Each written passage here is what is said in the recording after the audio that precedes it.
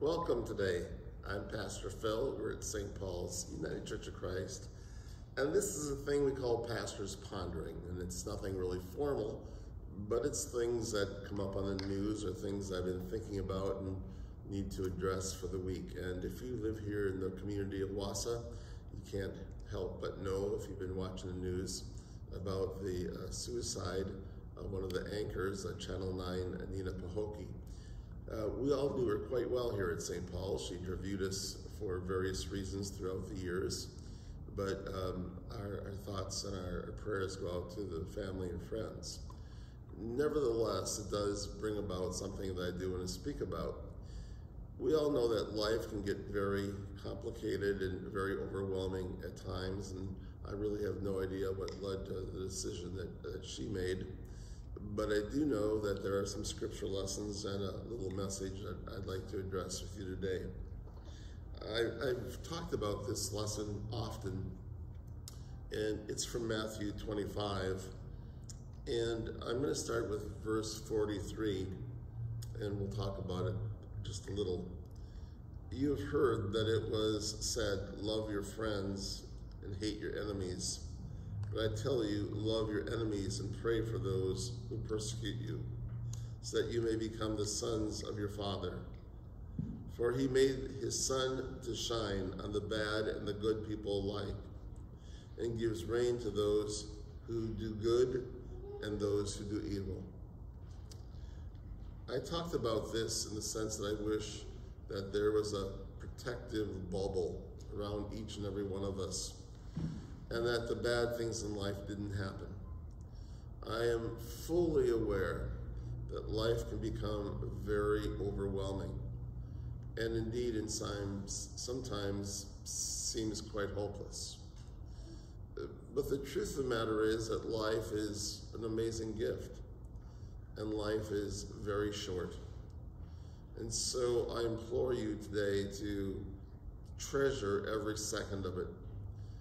And the truth of the matter is, again, when those bad things happen or when life gets overwhelming, and indeed it does at times, know that there is a God who loves you very much. There's family and friends who are always there. And if things seem like they're getting just too overwhelming for whatever the case may be, know that there's always someone who is able to talk to you and hopefully walk you through even the worst parts of your life journey. I don't care if it's calling 911 or calling a suicide prevention hotline or calling the church or even calling me. If it's just someone that you need to talk to, know that we are here and we do care about you. I get it, though. I get how tough life can seem at times, and how unfair life can seem at times, and how overwhelming life can seem at times. There is no question about it. But I want to make one thing perfectly clear, and I've said this so many times before. God does not cause the bad things to happen in your life. The bad things simply happen. As a matter of fact, I'm completely convinced that when the bad things happen, no matter what it is, God's going, good grief, what am I going to do to fix this? And I think that every time those bad things happen, God works overtime to send just the right people at just the right times into your life, but you need to be open to receive those as well. Now, being a UCC pastor, I don't use the word devil very often, or evil very often. But there is something that's evil out there that causes those bad things. God doesn't cause cancer, this evil thing does.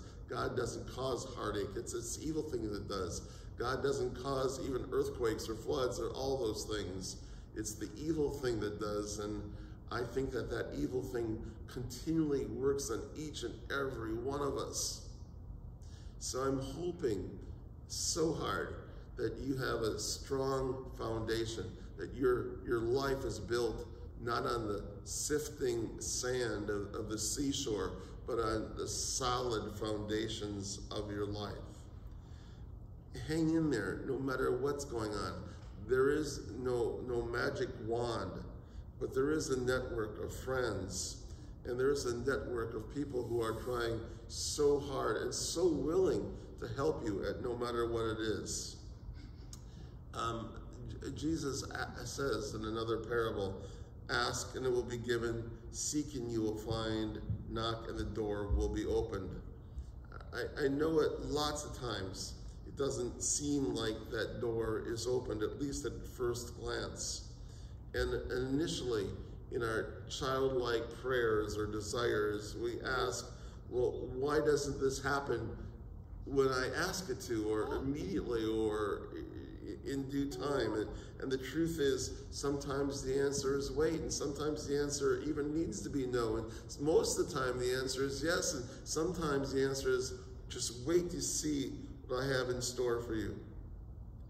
So no matter what's going on in your life, good or bad, know that there is a huge group of people, friends, family, strangers alike, even here at the church. If we know you or not, it doesn't matter.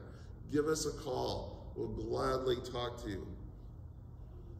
And hopefully, we can get you back on track for the solid foundation of life. I'm going to close these words with a wonderful little prayer written by Margaret Cooper in the 19th century. It's very short. It goes like this.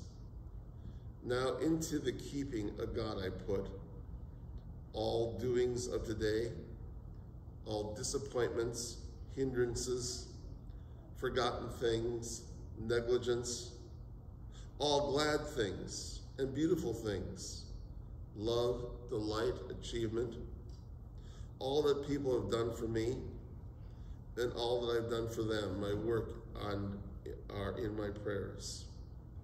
And I commit all the people who I love to this shepherding, to this healing, to this restoring, to this calling, and to this making. Through Jesus Christ, my Lord. Amen. Again, I'm fully aware, more than you may know, and some of you do know, that my life journey has certainly had ups and downs and hills and valleys as well.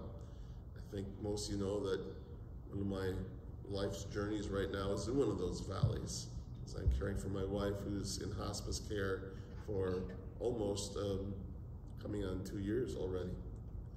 I understand completely how difficult life can be, but I also know that it is through the foundations of my faith that I'll be okay, that at the end, no matter what, she'll be okay, and that strength to carry on needs to live right here in my heart. So again, it matters little if you know who we are or not, if you're having troubles in your life or if things just seem so incredibly overwhelming. Call 911, call suicide prevention hotline, call the church, call a friend, call somebody, and just simply have the conversation. Be with me for a moment of prayer.